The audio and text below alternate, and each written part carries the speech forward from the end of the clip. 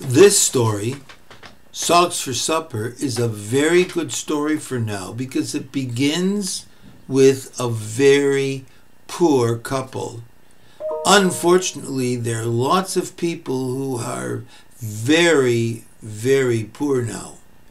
The pandemic has caused them to lose their jobs, and they have no savings, and they're even having trouble finding something to eat.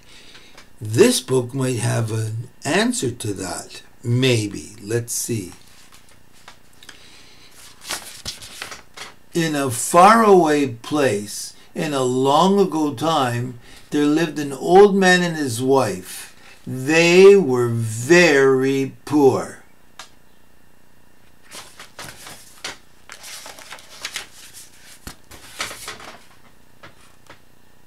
All they had was a rumble-down house and a tiny turnip garden. One day, he said to his wife,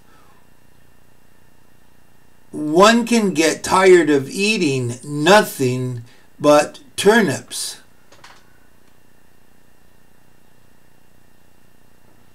Or potatoes, or tomatoes, or porridge.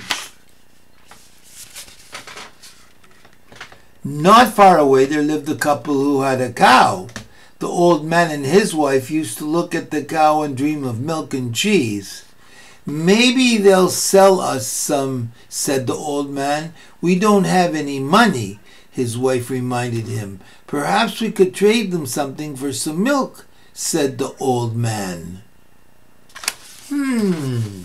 There's an idea. "Perhaps we could," his wife agreed, and they searched the house for something to trade. They looked and looked, but the only thing they could find that wasn't in pieces or tatters was a pair of socks. The old man took the socks and went to see the couple who had the cow.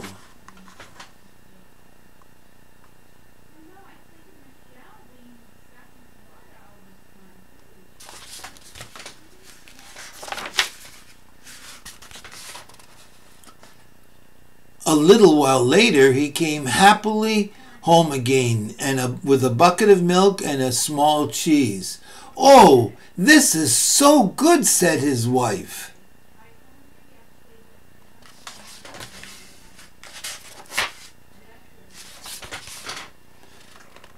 It wasn't long before they began to wish they had some more, but they didn't have any more socks to make. "I will knit some," said the old woman.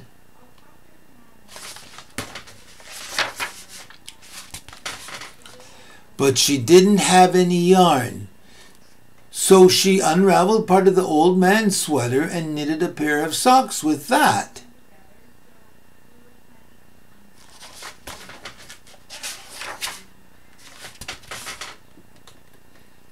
They again traded the socks for milk and cheese. And they feasted as they did before.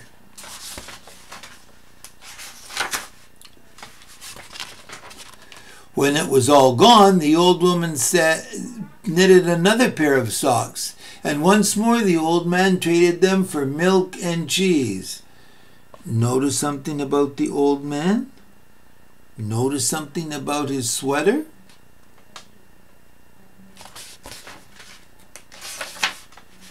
Yum!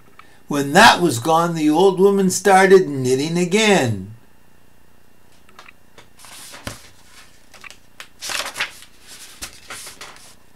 But there was now only enough yarn for one sock. "What good is one sock?" the old woman asked. "They won't trade any milk or cheese for that."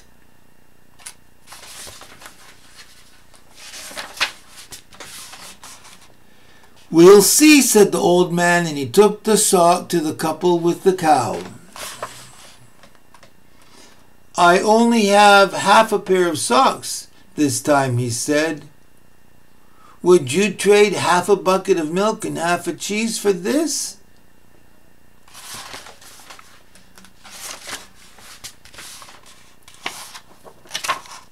"Oh no, that is not necessary," said the farmer.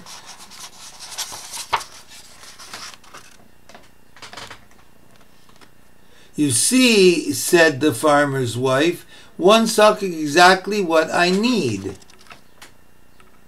She was knitting her husband a sweater for Christmas. She'd gotten the yarn for it by unraveling the socks, and she needed just one more to finish the job.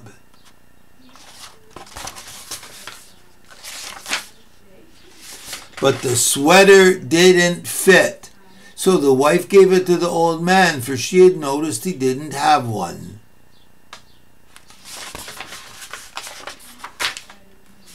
And it was just the right size. I wonder why.